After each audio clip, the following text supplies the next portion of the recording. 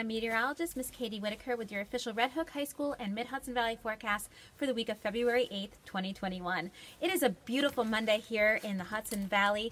Observations this afternoon from Red Hook High School shows temperatures in the mid-20s, wind chills slightly cooler in the low to mid-20s. Winds are out of the northwest, not too strong though, luckily, at about 3 miles an hour.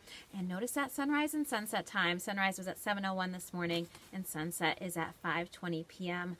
this evening. Now let's get right to the weather map because we're entering a very active pattern as far as the weather goes. So for your Tuesday morning, I expect some snow showers to be moving in Monday after midnight going into your Tuesday. Snow showers throughout the morning. We're looking to pick up 3 to 6 inches of snowfall. I think most of it should be done by around mid-afternoon. We could still see some snow showers around into the later evening hours, but I certainly think that it will be done by midnight for your Tuesday going into your Wednesday. Now that's not it. It looks like pretty much snow across the board for the rest of the week after your Tuesday.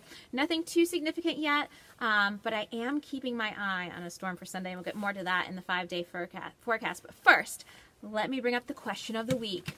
What can the snowflakes tell you about the temperature of the atmosphere? Well, the way that snowflakes form and develop is really dependent on 2 factors, the temperature and the humidity. So this diagram will show you the differences between the snowflakes and what forms when, but one of the biggest indicators of what the temperature is like in the atmosphere is by taking a look at the snowflakes. And I noticed this actually with one of the storms last week.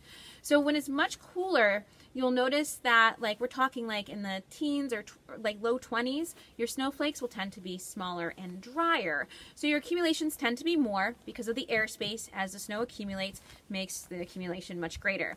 Now, as the temperatures warm up, you'll notice the size of the snowflakes get bigger and they get more moisture content to them. So you get more of that slushy accumulation, a little bit like what we saw for your Sunday, and that's going to compact much more, so snowfall amounts are much less in that case.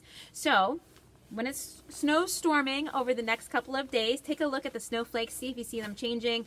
The storm last week, it started with snowflakes that were much smaller, and as the atmosphere warmed up, they got much, much larger, and by the end, it was more like freezing rain or sleet. So sort of interesting to see what the snowflakes can tell us about the air. All right, let's get to that 5-day forecast. So again, for your Tuesday, I expect mostly cloudy skies with snow developing again after midnight.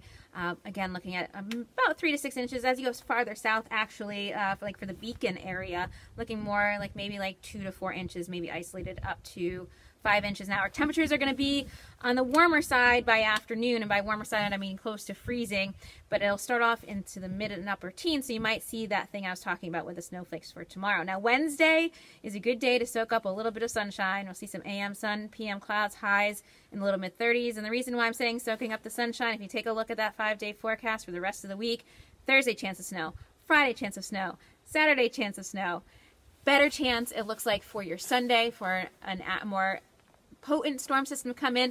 Early forecasting data, which is a stretch going to Sunday, is showing a moderate to heavy snowstorm coming in for Sunday. So we'll just have to wait to see what happens, but definitely an active week for your weather. Thank you so much for tuning into this week's Weather with Whittaker, and I'll look forward to seeing you next week.